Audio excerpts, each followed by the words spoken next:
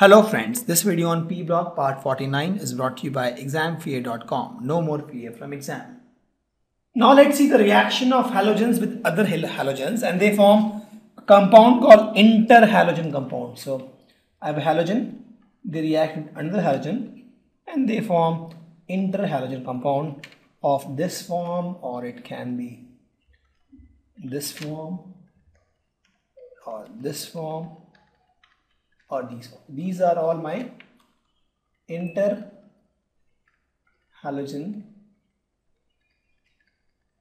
compounds. Okay, we have two different halogens. For example, for XII, example is IF7. My XX-3 example is ClF3. Okay. For XX-5 example can be BRF5. For XX- example can be ClF or ICl or BRF, IBr. So many examples actually. Fluorine is more electronegative, so it goes on the right side. Chlorine is more electronegative among iodine and chlorine, so chlorine goes on the right side. Okay, so that's how it is. And these interhalogen compounds, they are more reactive than their parent halogens. We'll see that. First, let's talk about this preparation of interhalogen compound. For example, chlorine will react with fluorine. It forms ClF. Will not say FCl. Why? Because chlorine is more electronegative, so fluorine will come on the right. So this is the exact name. And you have to heat this is almost 573 Kelvin. So you get this interhalogen compound. Please note this IF7 is very reactive. It is so reactive that it can react with noble gas also. And it reacts with noble gas, right, to form compounds like XeF2 or XeF4 or XeF6, this kind of compound it forms. So it reacts even with noble gas. Very reactive. Very reactive. So rarely there are compounds which react with noble gas. Okay. So as I've already told, for X dash I have these compounds example. For X-3 example can be ClF3 or BRF3 or ICl3 or IF3. For X-5, BRF5 is one example, IF5 is also one example, ClF5 is also one example, and for F7, X-7, only example is IF7. See, greater is the difference in the electronegativity between X and X dash. Okay, greater is the number of bond formed with the central atom. For example, iodine and fluorine, the electronegativity difference is the maximum. See, fluorine is 4, chlorine is 3.16, bromine is 2.96. I'm talking about the electronegativity. Iodine is 2.66. You see, fluorine and iodine, the electronegativity difference is maximum, right? So you have IF7. You have more number of bonds with the central atom. And here also note, fluorine is not the central atom, iodine is the central atom. If we talk about let's suppose fluorine and chlorine, the electronegativity difference is not that much. So if you see chlorine and fluorine, you get this kind of compound, ClF5, ClF3, ClF. Okay, the difference in electronegativity between chlorine and bromine is very less, almost 0.2 difference. Okay, so bromine and chlorine, where is the compound? You will not find any compound. There is no compound which has bromine and chlorine actually.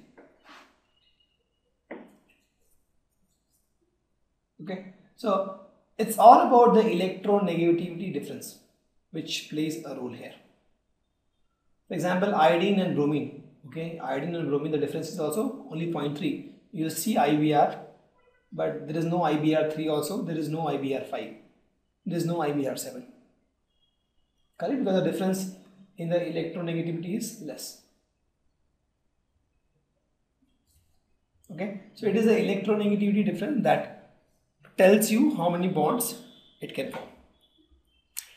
Okay, and all these inter-halogen compounds, they all actually covalent. These all inter-halogen compounds, they are covalent because all these halogens, they are in need for electron. They all want electron. They are all non-metals. Nobody is ready to give electron, right? So if there's a metal and a non-metal bond, for example, metal and halogen bond, then you can talk about ionic bond. There is a probability that one metal will give, for example, sodium will give electron to chlorine because sodium loves to give electron. But there's a reaction between, let's suppose, chlorine and fluorine. Chlorine doesn't want to give electron, fluorine doesn't want to give electron. So they'll form a covalent bond. They'll share electron. So thus all the inter-halogen compounds, the bond is covalent bond. You don't need to remember, you don't need to mug up all this thing, just understand the concepts. If anybody asks you why inter-halogen compounds are covalent only, the reason is pretty simple. See, for ionic bond, you need someone who can give the electron, who can donate electron. But if we talk about inter-halogen compounds, you have only halogens. No halogen is ready to give electron. Since no halogen is ready to give electron, there is no transfer of electron. There is always sharing of electron, so we have always covalent bond. Only in case of metal and some halogen, we have chances of ionic bond, and we have seen that. And that also some case MX, it has some covalent characteristic, some has ionic characteristic. Those things we have just discussed. But in case of inter-halogen compound, ionic bond is not possible at all. Okay.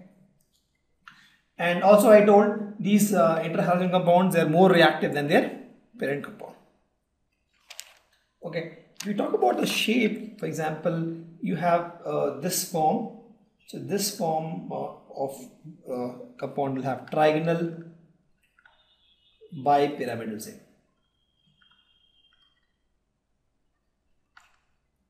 This XII will have octahedral shape, and this will have pentagonal bipyramid, X7.